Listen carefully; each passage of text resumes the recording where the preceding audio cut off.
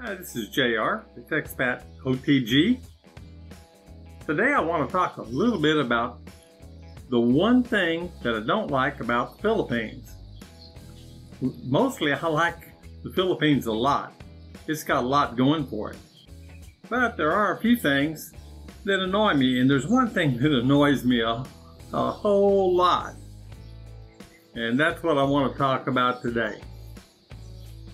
The first thing is that I like the weather, I like the ocean, I like the beautiful girls here, I like everything about it. The people are friendly, the food's good, and the place that we live in is absolutely beautiful. I've got mountains in the background, I've got big fields with little animals running around in them. It's pretty great.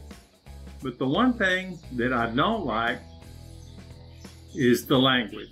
Of course, anybody that's been to the Philippines knows that the people in the Philippines speak English, especially in the urban areas.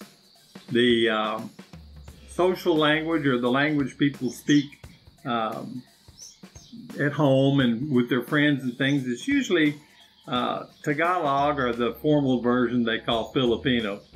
Filipino is just a version of Tagalog that has a few more borrowed words in it. It's a little different. But pretty much if you speak Filipino, you speak Tagalog, it's the same thing, no problem. Why would the language be such an irritating thing?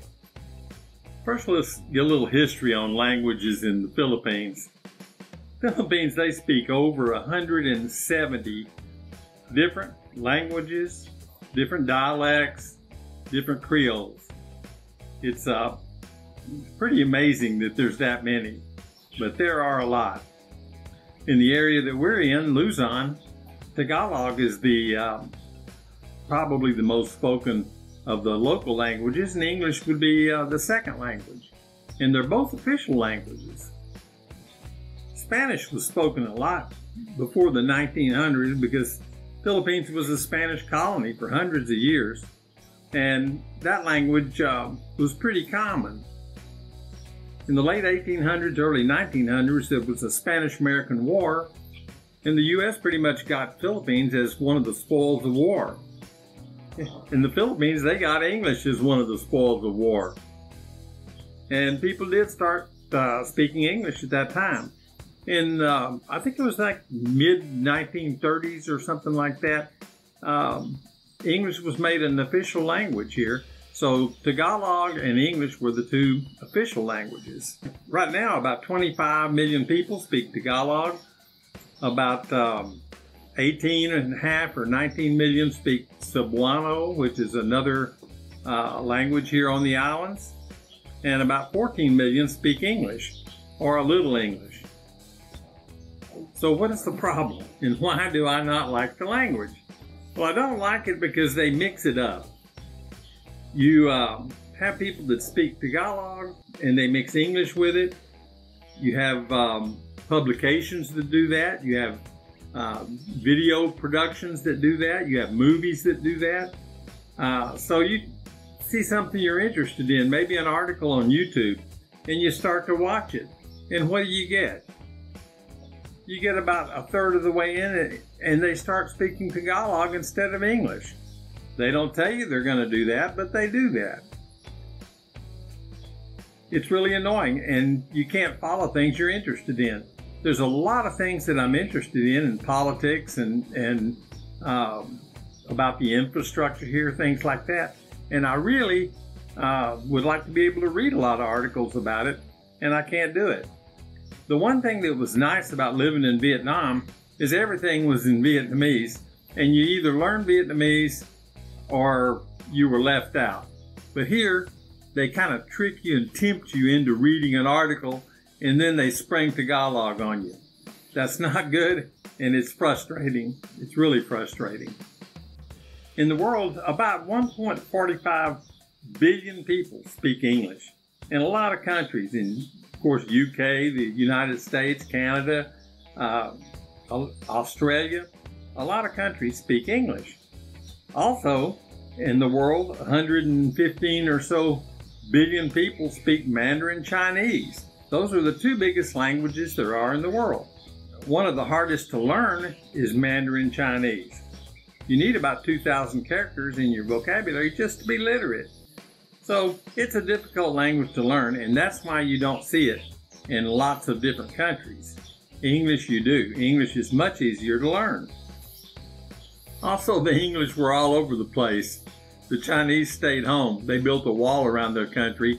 The English went out in boats and went everywhere and taught everybody English. Lots of African countries speak English.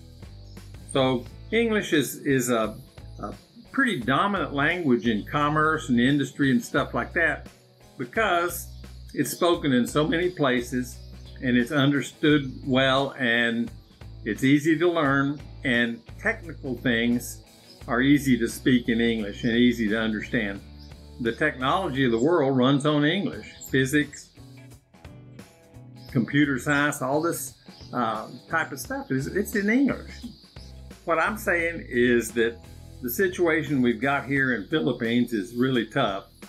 We've got a mixed up language and it makes it difficult, and Tagalog is not easy to learn for Westerners.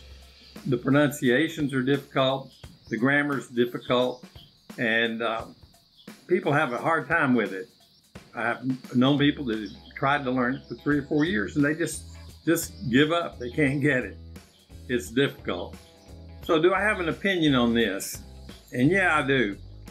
My opinion on this is that the opportunities in the world for the Philippines would be a lot broader if they spoke English as their main language and didn't speak Tagalog at all, or the other 160 something or 70 something other languages. Speak English. People say, oh, well, you know, people want to speak their own language and all that. Look at it this way. The Italians don't use Roman numerals. Sometimes it's time to give up on something and go to something that's more practical, more commercial, easier to learn, and that will do you some good when you're out there in commerce and industry. And I think that's the problem that Philippines has, is with Tagalog. It hurts them in tourism, it hurts them in trade, it hurts them in manufacturing, it hurts them everywhere, because the people that want to speak Tagalog and speak Tagalog together lack the understanding that they would have should they be speaking English in their environment, in their work environment, business environment, sales environment, all kinds of things. So my opinion is, hey, in 50 years or 60 years, after you changed everything to English, everybody would speak English and be pretty comfortable with it. It wouldn't take that long to put Tagalog behind you. In 50 years, that's maybe 5 generations or 6 generations, it'd be pretty much gone.